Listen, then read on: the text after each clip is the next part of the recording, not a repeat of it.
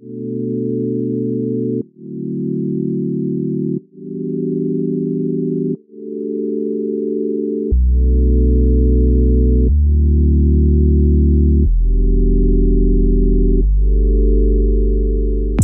was like a very big accident. I wasn't supposed to be doing this. I was supposed to be a doctor. I was supposed to be a musician. I was supposed to be doing something with opera, but I'm here. I didn't want to do apparel. I didn't want to do it at all. I was scared of it. I was just like, I'll just stick to accessories. That's my zone. I'm good. I didn't know anything about designing. I didn't go to school for it. So I went to Goodwill and I was like, well, if I can break down some of these pieces of clothing, I could then try to understand the basics of how to put a garment together. And that's what I did. So I picked up a pair of pants, I picked up a button-down shirt, and then I just cut it all apart. And then from there, that's when I formed the basic shape. I'm really here now because of that. If God didn't want me to do this, he wouldn't have given me this talent, right? The fact that I didn't go to school for this, the fact that I was self-taught, I had to figure out everything by myself to a certain extent, it was gonna pay off. And it did. It was a long battle, it was a hard battle, but now I am in front of you all talking as the first designer in residence.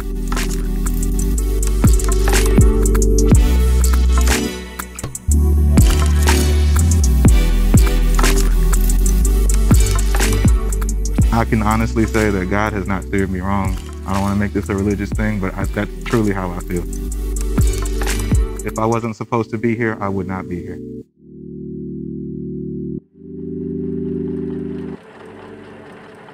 Creating and designing is definitely my therapy, especially with this collection. At the beginning, I always say that I have a clear vision and then it always changes at the end, which I think that's the most beautiful thing about creating, because it's like when you have a plan, God has a plan for you as well. In 2019, I was creating a collection based on some weird dreams I was having. And there's a part in the dream to where a fire happens and it burns the figure up. She turns to ashes, but she returns black, just in all black. And I would wake up every time after that dream. So fast forward a month after that dream I was having, I'm getting ready for work. The same day I get a call saying that a client was wanting a piece that resembled fire. Her name was Milson Phoenix. Phoenix meaning to, rise from the ashes. So around 2:50 that day, January 9th, something tells me to open up my front door. I open up the front door, smoke, flames everywhere. And I'm on the phone with 911. I'm just like, hey, there's a fire at this location. We need someone. While on the phone with dispatch, there's an explosion. Luckily, my back was turned. Glass went everywhere. Collection that I was working on that was, I would say, 70% of the way done was burnt to crisp. Firefighters came in there and sprayed down everything. Machines melted. I thought that was gonna be the last time I was gonna touch a machine. I honestly did. After the fire, for me, I honestly wasn't really inspired to really create. That always stayed in my mind, like, yeah, I gotta find something else to do with my life, because, I put so much into fashion, and, in return, I got nothing. Northwest Arkansas Fashion Week kind of put me back in the element of the reason of why, and, helping me understand my why I create. I came across this artist, and I'm sure a lot of you know her. Her name is Marsha Ambrosius. She created a song called Glass. So glass could be interpreted in a few ways. But how I interpreted it was that this is battle with self, So if you can accept the fact that you are shattered glass, you'll make it far. You'll be fine. Because at the end of the day, nothing is engendered to be perfect.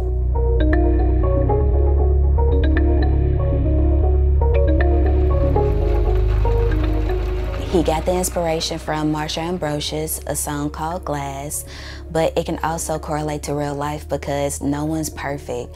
Everyone go through certain things and put up these mirrors, and behind those mirrors, you have this whole broken person behind it. So it's okay to not have it all together, because one day it will all form into something beautiful.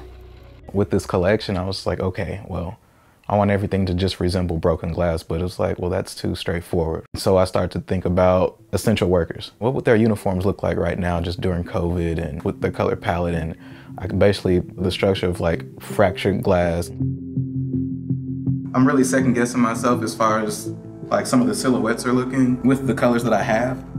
A part of the collection right now, the colors are very muted. So it's getting to the point to where it's kind of like, I'm looking at some of my designs and I'm just like, man, is this too simple? But I just know that me, like my aesthetic, I'm not an avant-garde designer. I'm not super editorial, but I want to make sure that each piece that I make is telling a story. That to me is going to scream much louder than, oh, that's cutting edge.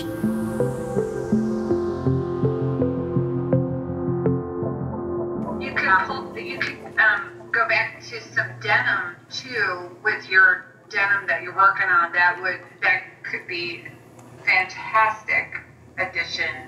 Yeah, or even just a denim color, you know, like some other fabric that has that denim feel, you know. Love that. It's a good idea. Love that. I appreciate that, y'all. After the call that I had with some of the designers that are part of this program, you know, that they get me so excited to create again, and to see their faces light up when I show them certain things, it gets me excited. It makes me happy, and it's basically put me in a place to help me understand, like, this is my purpose. Muted pink, like the salmon pink, or this crazy looking brown. It's very rich.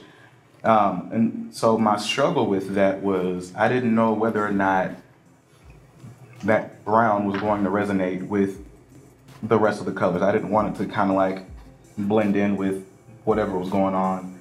So that's what I'm kind of stuck with when it comes to this parka. I'm actually going to do a reverse design for men, or it could be also for a woman, where I would do a black bull denim, and then I would do an overlay on the white utility mesh. I'm not like really good at women's wear. It's something about it that scares me. So I'm gonna try it out this time. And I told myself I was gonna challenge myself since everybody else is.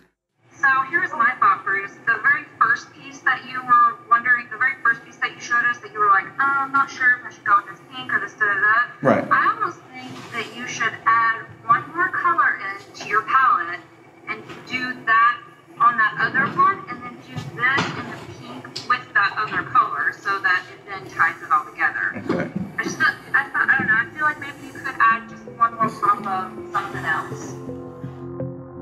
Creating clothes is kind of like coinciding with the journey of life. You know, sometimes you wake up, you don't know what's gonna happen. Or sometimes, you know, you have a schedule or you have plans and then something goes awry. So I have to continue to design in order for me to keep my sanity sometimes. With this collection, I found myself like losing myself, and I was kind of going away and going astray from my aesthetic that I'm used to doing, just because I was trying to figure things out. So in a sense, like, this collection was a form of therapy for me. When COVID came around, we both started working more hours to help out due to certain restrictions that they have going on and needing to make sure we're taking care of things. With me working in healthcare, it was extremely hard for me to experience people taking their last breaths, dealing with COVID or other health-related issues, and then having to come home and try to create and try to be a mentor for other creatives. That was one of the things that challenged me week to week. I'm typically an optimist, but my time has been all over the place. Even having an hour to work on something is a blessing. I'm just thankful for the opportunity to be a part of the Emerge program, because this was basically like my vacation away from what's going on in that hospital setting. It's a lot going on to the point where it's like, am I inspired to go into my production room to create? Or should I be a responsible person and go to sleep to start my day again? This past couple of weeks have just been like so crazy. It has. So I need to like simmer down. I understand. And make sure. Yeah. I mean, I think everybody feels the same way. Like, as I said yesterday, you know, it's been kind of hard to stay motivated with what's been going on and, you know, in the world and in our personal lives. And it's like, okay, and then we have to try to be creative. And, you know, and for most of us, we're not in the right headspace to do that. So, y'all been helping me out quite a bit, just, you know, staying motivated, especially when all this stuff around me is going crazy. So. Oh, I completely understand. And you have this whole new learning curve, and so whole new. It's just like I thought I knew fashion, and then it's like I know nothing. So that's where I'm at. The fashion industry is scary. I came in thinking I knew quite a bit, and it turned out I didn't know anything, especially when it comes to mass production and the budgets and how cutthroat and real the industry can actually get. With me being from Chicago, I have to go much harder just because of the stigma that people have as it pertains to Chicago. The part of town where I'm from, South Side, they're known for violence, for murders, et cetera, et cetera. And so when people hear that automatically, it's like they already have this perception of, okay, well, Bruce is an urban designer. And it's just like, I'm far more than that.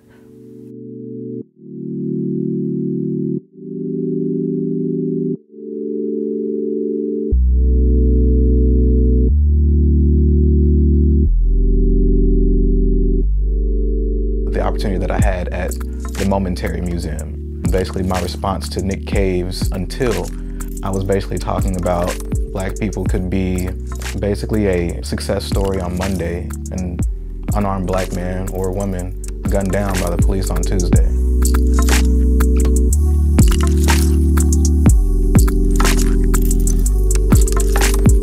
I'm inspired by current events. I'm inspired by what's going on in the community.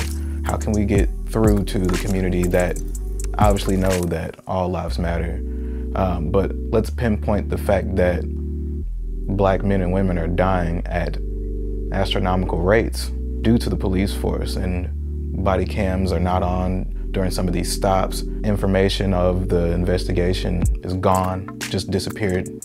How are we supposed to feel about that? And then of course we're waking up every day like, am I next? It's definitely about having those hard conversations. People who feel like they're broken, I hope they're able to look at the collection and hear the meaning and be inspired to accept who they are. The biggest takeaway for me that I want you to get from this collection is you might think you see one thing when you look in the mirror the first time, but what do you see the second time when you dig a little deeper? I just don't want people to lose sight of why they're creating.